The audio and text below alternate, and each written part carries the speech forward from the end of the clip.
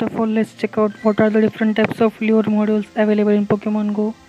There are basically 4 types of lure modules available: normal, glacial, mossy, and magnetic lure module. Normal lure module attracts normal type Pokemons.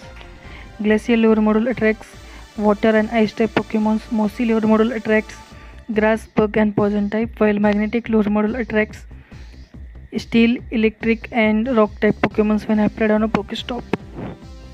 So to apply a lure module, visit a Pokestop, click on the empty slot of lure module right above the disc, select the module you want to apply and double click on it. A lure module will be there and it will attract Pokemon for 30 minutes.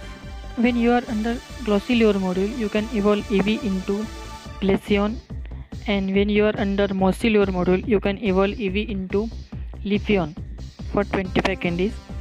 And when you are under magnetic lure module, you can evolve Nosepass into Probopass and Magneton into Magnezone if you have sufficient candies. In order to evolve or in order to receive Pokemons, you should be under the circle. If not, then you will not be able to receive the Pokemons. So when you apply a lure module, make sure that you are there for 30 minutes and you are under the module circle, so that whatever the Pokemon is appearing over there, you will be able to catch.